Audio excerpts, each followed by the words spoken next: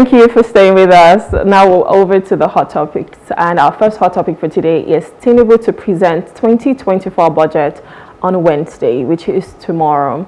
We have with us Bolahon Oloijede, who's a public policy analyst. Good morning, Mr. Bolahon. Yeah, good morning. Nice to be on the program. Thank you for joining us. Okay, so we have with us Tinubu, who's going to present the 2024 budget tomorrow. However, what are your impressions? I'm sure you've seen the figure. We're looking at about 27 trillion. What are your impressions on this budget? Okay, on a general basis, our budgets are too tiny, but I'm not so sure it could have done better, because for you to post a bigger budget, you need to have been able to work on the revenue. But within the few months that he has been in the saddle, it may be too short to dramatically rev up the revenue to the kind of levels we would have loved to see. At 27.5 trillion naira, which is barely about $37 billion, we're just about 20% of South Africa's budget. And considering the fact that we are 200 million people, while South Africa is just 60 million, you can see how paltry our budget is.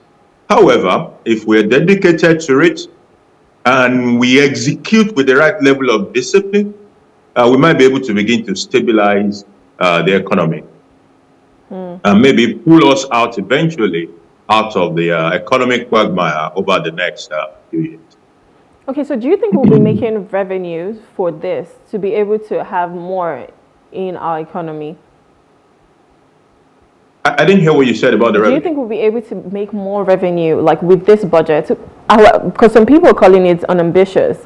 And so for our revenue generating budgets that we say in quotes, would we be able to make that? It's challenging, but we have to shoot for it. We have to at least aim high and work at it. The beauty of the Nigerian economy is the fact that the potential for doing well as far as revenue is concerned is there. So it's a matter of how much work we're willing to put in to make those assets that we have. You know, we say we have the largest GDP in Africa. How come? I mean, this is a fundamental question we should just ask. How come that with the largest GDP in Africa, we are only able to generate 20% of what South Africa, which is a smaller economy, is generating for the federal government, for its own federal government? How come? So it means that we are not sweating the asset called Nigeria. We're not sweating that GDP to the level or the right way, the appropriate way to sweat it, to make it generate what we want it to generate. So that is the challenge right there. The opportunity is there. The economy has that capacity. We only need to drive it to make it happen. Fix all the distortions here and there. Get a bit more discipline. And it is possible. The revenue is possible. And I believe that if we set our mind to it, not only is that revenue possible, but it is possible over the years, say the next 3-4 years, to be able to do like 3 times what we're looking at on that budget. Okay, let's look at the parameters on which this budget was even prepared.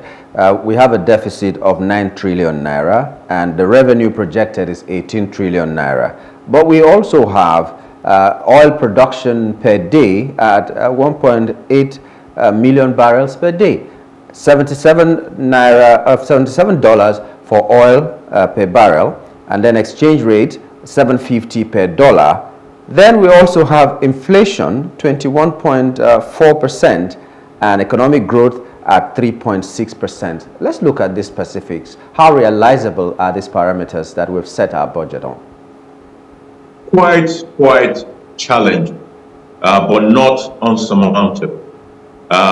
For example, if you take the inflation figure of 21%, inflation is currently at 27.3 thereabout, I believe. And bookmakers are saying that the inflation figure may actually climb as high as 30% by the end of the year. So the question is, what is the basis for thinking that we can get 21% inflation rate in the budget year 2024. What has started to happen is that the rate of increase of inflation is slowing down. Yes, it is still increasing, but it is now increasing at a slower rate, which means that if we do the right things and sustain it, we can actually at some point flip that increase, first of all to a plateau, and then begin to have declines. What can we do to get to all those stages? A very good example of what I call a low-hanging fruit is in the food side of things. See, anytime you break down our inflation figure, you see that the food inflation is a huge component, is a major driver of the composite number. What that says is that if we can deal with food matters, we can moderate the composite inflation figure that we currently have. That is essentially the message that those numbers are passing through. So the next question then is, can we do something about food? And I believe we can. We have the land, we have the water, and we have all it takes to produce more in this country. The government, for example, had mentioned, oh, we're going to cultivate 500,000 more hectares of land. And my question is, when are we going to start? If in July, when government said that, we have put corn in the ground, by now the corn has matured and is in the market. So it is in the place of beginning to implement that we can begin to see changes that could deliver 2024 the way we are projected. If we don't put in the work, it will just be a book. Okay. It will just be a bogus set of numbers if we don't put in the works, and we will not be able to get to where we ought to get. That is the reality. 750 naira exchange rate, we're not quite there, but is it possible to get there? The answer is yes. So what are those market distortions that we need to deal with? One, what are the supply issues that we can muster at this level? Because some of the supply issues for foreign exchange are a bit on the fiscal side, and they will take some time to be able to get there. But what are those ones that we can begin to deal with in the immediate? Those are the focus for 2024. So for me, it is challenging, it is quite ambitious, but it is not unsurmountable. Yeah, but you know, we also have the production capacity of Nigeria. It was only in September that it rose to 1.3 million barrels per day. And this one is pegged at more than that, 1.8 million barrels per day. And like Roma said, is ambitious, and a lot of people have said it is ambitious. How do we plan to even get to 1.5 million barrels per day, let alone the 1.8 that is being pegged at? Yeah, typically, when you're putting together budget numbers and you are, coming up with this assumption, it is believed that you already have an idea of where those things are going to be coming from. Are there certain wells that have been shut in for a certain period that are coming on stream right now?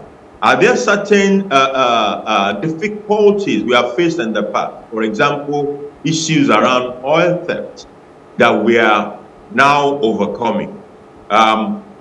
Let's be frank. This country had once produced 2.5 million barrels per day. So what that says to me is that it is not an impossibility. We just must be asking ourselves those critical questions. If you have produced 2.5 million, how did you get to 1.2? And what can you begin to do to rev up those production? Those oil that were disappearing in the pipelines, those things that we could have driven with technology that we are not driving, those engagements at the community levels where all these oil are disappearing, the involvement or possible complicity at the level of some security agencies, all those things together are things we can look at and begin to see how we can take this nation back to its 2.5 million barrels per day. But unless we're saying that the budget people have not considered all those things and they're just making projections, okay, let's just put 1.9. If that is what we have done in this budget, then we're just joking, and we will not even move near what we're talking about. But as a person, have you seen the way it approached, as a person, have you seen any signs? As a person, have you seen any signs that it is possible that there are things that have been put in place to realize the exchange rate, the capacity, the production capacity of oil, and to curb the inflation rate, so that we can realize whatever ambition we have in that budget? Have you seen any sign as a person? Okay, for the foreign exchange rate, we've before listened to issues around scouting around or trying to get supply. So there is the issue of this $1 billion, which is part of this particular budget. There are discussions around another $3 billion. There is the issue of securitization of LNG dividends, which is also meant to produce certain dollars. So if you now take that and you situate it beside the recent pronouncement by the CBN governor at the CIBN dinner about discipline, about transparency, about working with the fiscal side of the economy, it appears as if there are efforts in the works. So we have to open our mind and and watch that space and see how that is translated to substance. As it is today, many of those things are still in the policy realm, but making them to manifest for us will involve a lot of work, and we're counting on CBN to be able to make that happen. On oil production, we've seen oil production went as far as 931,000 barrels, as low as that. That was, I believe, September 2022. But today, that same oil that was 931,000 barrels has gone up to 1.2 million barrels. So something obviously is going on. I believe that the rate at which we are improving is a bit too slow. I would have loved to see something something faster, but there is no doubt that we are beginning to grow the production. We need to sustain it, and whatever impediment that is still left in that space to deal with, to take it from that 1.2, 1.3 and rev it up to 1.5 and possibly even further. We need to continue to put efforts in it. But for now, like you rightly said, it remains very ambitious. That we will get there will depend on the work that we're willing to put in and ready to put in, and the political will to make it happen. Is it surmountable? My take will be all these challenges are surmountable. Okay, so I know you talked about food production earlier. However, some people can argue that we have food production to a certain level, but the reason for the inflation rate is other factors such as transportation, power, because these farmers, they need certain things, certain machinery as well, and they have to transport these food items from wherever their farm is to the cities where they're being sold. So don't you think there should be some things that are being done for them to enable these farmers to be able to sell at a cheaper rate, and then we the citizens can also afford these things and the inflation rates can come down a little bit? Yes, you're right in the money right there. The interesting thing is that it is not as if government itself is not aware by virtue of some things it has said. I remember that in that July speech, government was talking about rural roads as part of the infrastructure reform that we need in the economy. Well, what does rural roads, what do? They connect the center of production to the market. So when food are produced where they are produced, they can be, foods are not produced on Marina or in Maryland or Wipan. They are produced somewhere in some places that are remote. They need to be moved to the market. But where the connection between these two centers is not smooth, then we have a problem. So that is where the rural infrastructure comes in. It would be nice to be able to dig deep into the budget to see how government plan to address issues of rural roads in the current budget, because a lot of farm produce in the midst of what we are talking about gets rotten In certain product categories, it is as high as 40% of the entire thing that the farmers produce gets bad because there are no ways to move them to the centers of consumption, or there are storage facility problems. All those things are there. So if we look in the budget today, are we going to be able to see spending or initiatives in that direction? Or is the government going to drive the private sector to lead in this initiative? And how? Those are very important. Otherwise, we will not be able to kill, because the food matter, of course, security is number one. Then what you have just mentioned now is critical. Without that proper connection to the consumption center, we will still be hungry in this country. Yes, as the president presents the budget tomorrow, the Federal Executive Council, on the other hand, has approved 1 billion naira loan. And we're wondering, a government that said that they will not borrow at all is now mulling the idea of 1 billion naira loan. And we're just wondering how we'll fare next year. Well, I don't think the issue of we will not borrow at all is a realistic comment. Considering where we are, we will borrow, but we will have to borrow with decency, with the realization that we are already in a huge hole. And when you are in a hole, at least the first thing you should do is to stop digging.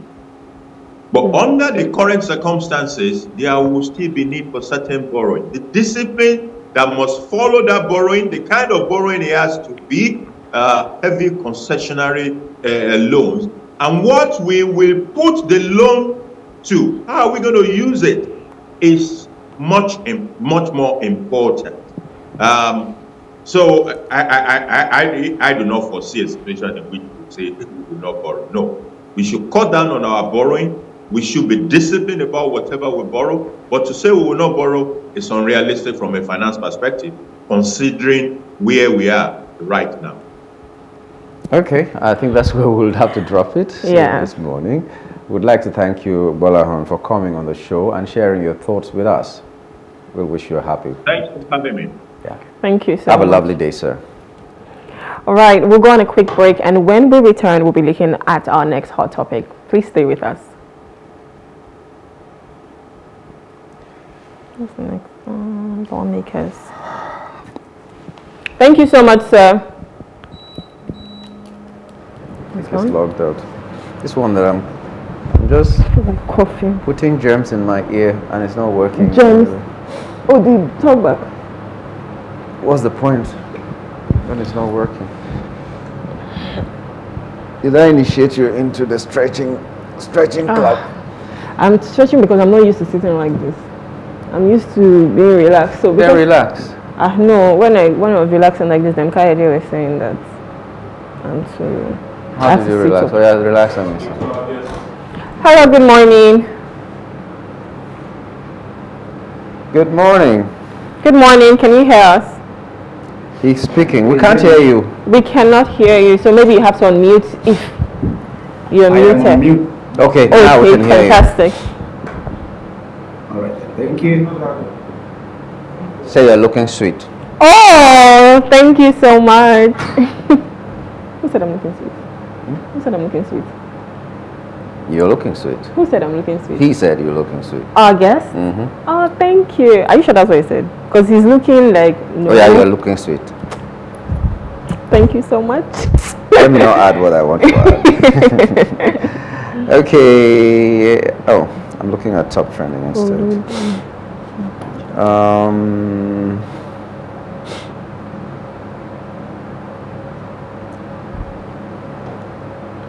And Bola on today. Ludaria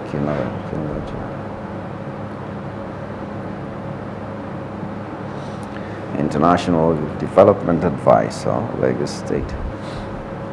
Are they coming to us or not? I don't know. Guys, we're